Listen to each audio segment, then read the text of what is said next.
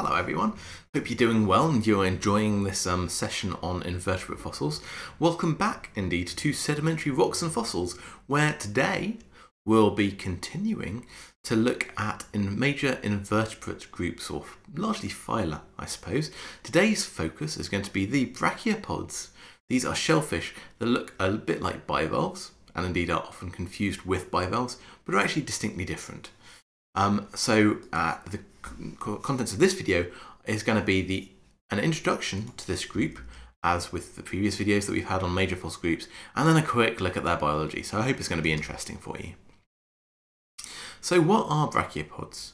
You can see in this image on the left a fossil example, and on the right a living example from this group. The one on the right is actually a member of a very famous subgroup of the brachiopods called the lingulids, which we'll learn a little bit more about in the next lecture. So brachiopods, in case you hadn't guessed from this image, are twin-valved shellfish. You can see this most clearly in the middle picture here. There's one valve on the top here, a line between the two there, and then a valve on the bottom. Sometimes these creatures are called lamp shells because they look like old oil lamps. They're an entirely marine group of animals. They live in the seas, and so they filter feed in the sea with the aid of a complex and filamentous organ called the lophophore. This is a long kind of wafty thing that you can see when they open their shell. There's actually a really good example on the website for this particular part of the lecture course, where you could actually see the lophophore inside a living brachiopod. Normally, but not always, the brachiopods have a structure called the pedicle. This is a kind of a fleshy structure which they use, well, generally, but not always, which they use to attach themselves to the substrate, because these are sessile animals. They normally just sit around filter feeding attached to something.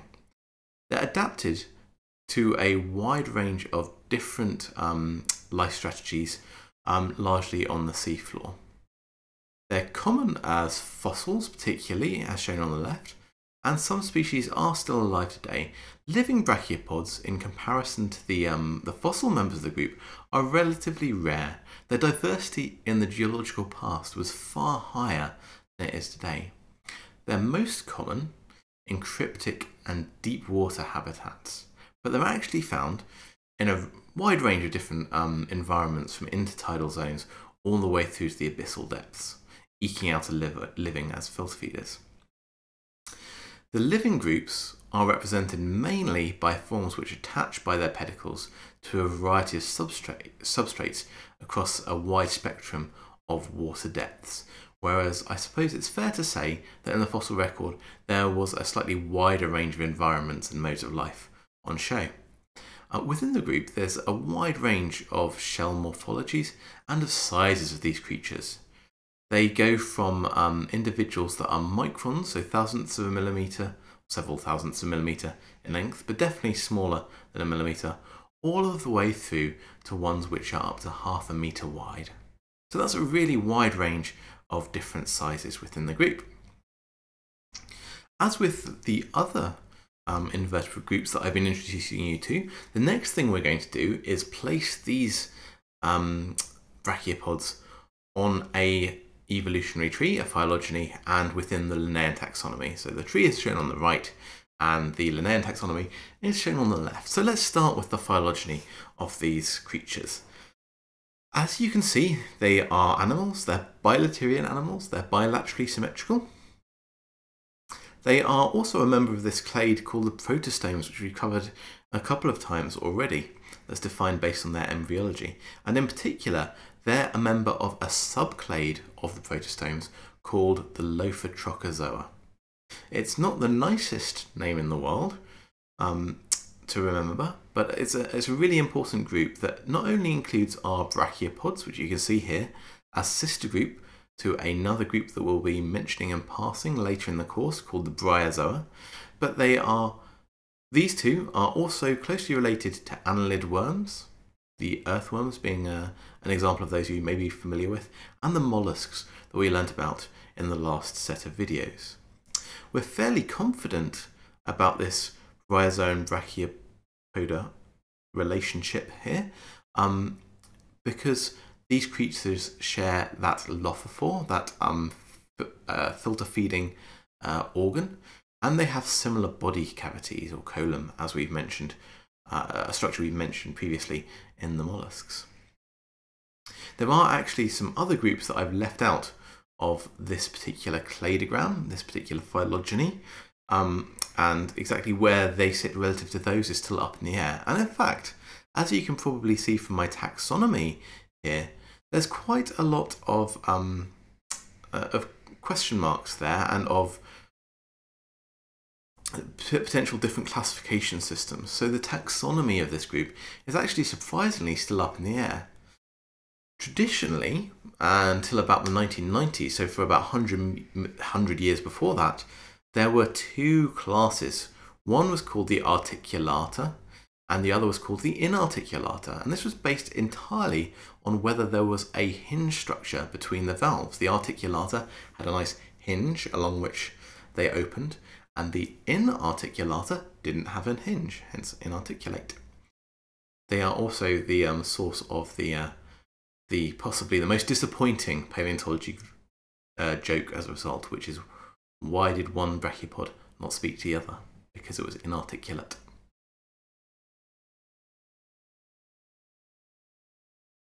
Yeah. Anyway, so that definition held until the 1990s, but subsequent work has changed this traditional idea, and there are now two other systems currently in play regarding the taxonomy of this group, and I'll be introducing one of those in the next slide. So I should highlight that DNA has provided some clues as to their phylogeny that could ultimately then inform their taxonomy. But I guess one of the problems we have here is that there are so many extinct forms, and we can't get DNA for the extinct forms, that we're kind of limited as to what we can say based on the many, many extinct members of this group, and that's why we still argue about their taxonomy. So take that all for what it's worth. There are either two classes or more than two classes. There are around 25 orders. It's very difficult to get a handle on how many families there are. There are about 120 living extant genera and at least 6,000 extinct ones. So as you can see, this is a group with a very, very strong fossil record. And species-wise, we're looking at about 350 living groups, but at least 12,000 extinct ones.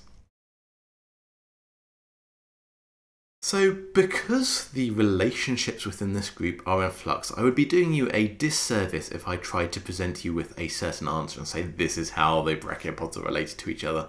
That would not be cool because it's not true. We just don't know at the moment.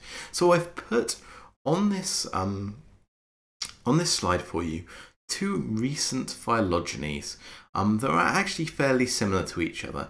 It looks like they are in broad agreement in most aspects.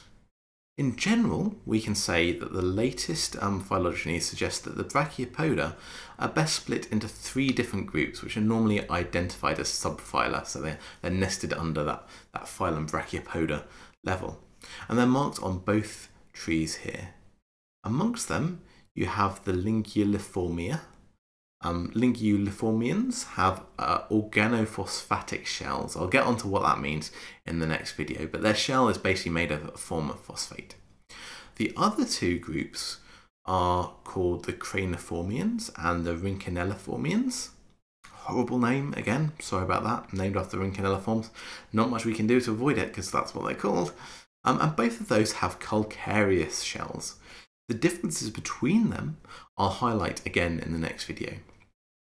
The way these trees differ is in the right hand side, the tree here from a 2016 paper by S.J. Carlson actually has another phylum as in-group brachiopods. This is the phylum Foronida. These are weird animals called I think they're called horseshoe worms, but I wouldn't swear on that. I'll look it up and confirm for you in the next video that that is the case. But Phoronids are closely related to the brachiopods. If this topology right here is true, that would mean that the brachiopods aren't actually a monophyletic grouping, right? So the Phoronids actually would sit within the brachiopods, and that would mean that we'd have to rethink their Certainly their phylogeny, their cladistics in it, and their cladistic definitions somewhat, although that may not necessarily bleed over into the taxonomy. So those are two ideas of how the major groups are related to each other. I think that the thing to notice that these have in common, or I say that they don't actually have it in common, but they have in common that there are 3 clades, but it may be based on this phylogeny that the craniata or the craniforms are most closely related to our linguliforms there. So take that for what it's worth. But it's not a settled question yet, and that makes it really interesting and an exciting place to be working. So the Cambrians are the Cambrians, oh man, I mean the Brachiopods, are quite an ancient group. They first appeared in the early Cambrian, and they diversified throughout the Paleozoic. So from the Cambrian to the Permian, there were quite a few turnovers in the amount of Brachiopods that were around. And in recent years, there have been a number of exciting advances understanding Brachiopod origins that I just wanted to highlight for you here as part of their geological history. We currently believe that a kind of tubular form and a sessile life habit, so kind of not moving around that much, may have been the original state for the last common ancestor of this clade, the Lophotrochozoa as a whole. A cool example that impacts on our idea of Brachiopod origins is a super well preserved tubular fossil called Eugannotheca. It's shown here on the right hand side. It's this long thing there with bivalved shells at the top that's known from the early Cambrian Shenzhang Lagerstätte in Yunnan province in China. It's a lovely fossil, and what's really exciting about it is it has some phoronid and some brachiopod characters. So you remember that that group that I said was in some phylogenies nested within the brachiopods. This creature looks like a mixture of both of those. At the bottom it has a tubular attachment structure with a long pedicle, and as I've already mentioned, it has that pair of valves on the top which house a horseshoe-shaped lothophore, which is something that you see in the phoronids. Also, recent work on the euphemistically named small shelly fossils, named because they're small and they're shelly and they're fossils and we otherwise don't really know what they are.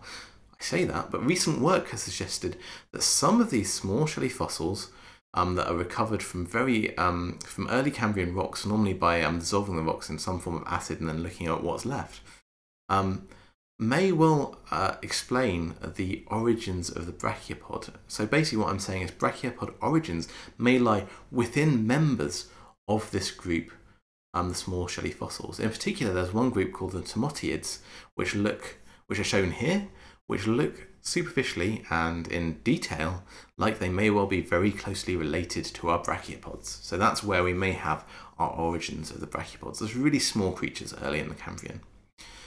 Either way, we can say that in the Paleozoic, the brachiopods came to dominate the low-level suspension-feeding benthos. So that's animals that are living on the seafloor. So I've created a diversity curve for you here again, as I've done with the other groups that we've looked at thus far over the course of these videos. And this is really interesting because, as I've already mentioned with brachiopods, over 12,000 fossil species have been reported in some 6,000 genera, and there are about 350 species in 120 genera around today. In other words, the fossil record accounts for more than 95% of brachiopod diversity, and that makes them a really interesting group for us paleontologists. In the Paleozoic, brachiopods dominated life on the seabed, both in terms of numbers of individuals and in terms of the number of species. So they were really, really successful. In fact, they're ubiquitous components, really, of all marine Paleozoic rocks where you find fossils. So for that reason, they're an important group for us paleontologists, and they continue to vary in abundances since the Paleozoic, with some later periods where they are not uncommon, but never really when they were quite as successful as they were in the Paleozoic, in this Cambrian, especially through to kind of Ordovician through to Permian, where they really, really did well for themselves as a group. So that is the brachiopods. And as I've said, they're useful to us geologists. Normally at this point I would say how they're useful to us as humans. I've done that in the other groups. And the sad answer is that apart from for scientific research, because they're not so common nowadays, the brachiopods aren't so useful to us as living day humans. They are a source of food in some parts of the world, but it's not that common because they're not that common themselves. So there you go, take that for what it's worth. So I wanted to finish by talking about why they show this really interesting dynamic of having been so popular, and they're so popular, well, not popular, successful, but why they are no longer so successful. If we were to map individual forms to the different time periods, as you can see in this diagram here, we would be able to identify 3 general time periods based on the taxonomic composition. So you've basically got 3 major chunks of time which you can identify commonalities within the brachiopods. And those would be the early, the mid-late, and the post-Paleozoic. The Cambrian, the Silurian, and the Triassic periods are transitional in terms of their composition. So they're the transitions between those 3 groupings of when we see different kinds of brachiopods around, and you see those here. So one grouping, second grouping, and then third grouping. So there are these big turnovers at different points in the fossil record of the brachiopods.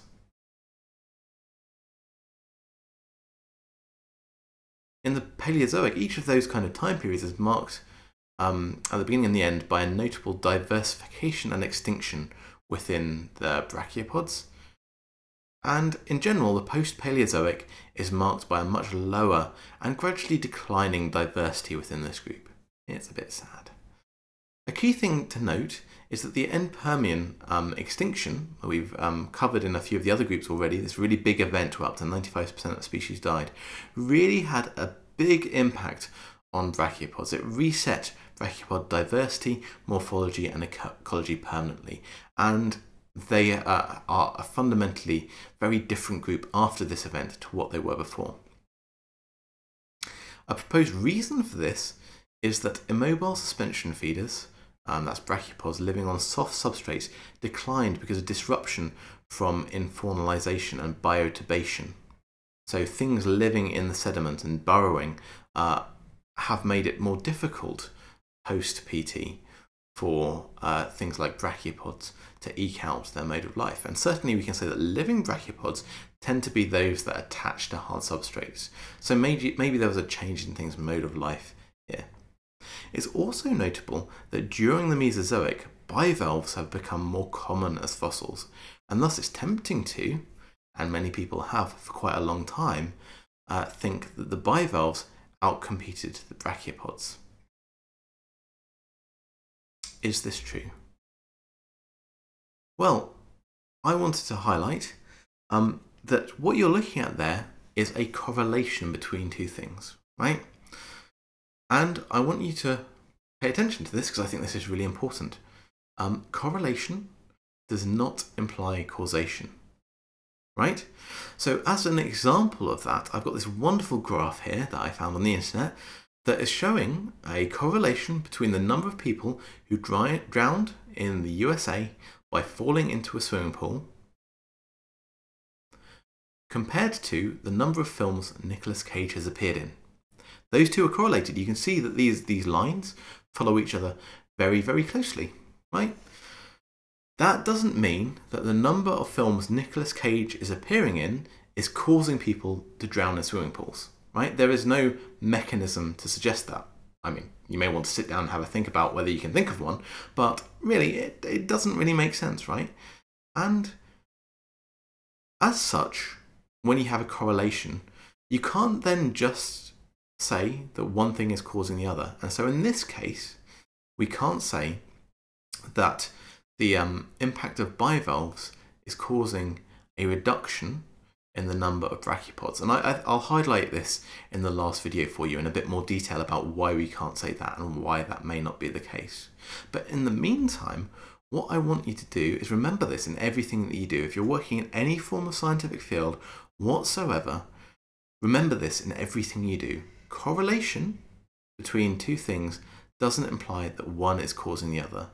A really obvious way in which this may not be the case is if the two things are being caused by a single underlying mechanism that's making them correlated, but those two aren't causing each other. They share a common cause that's underlying both.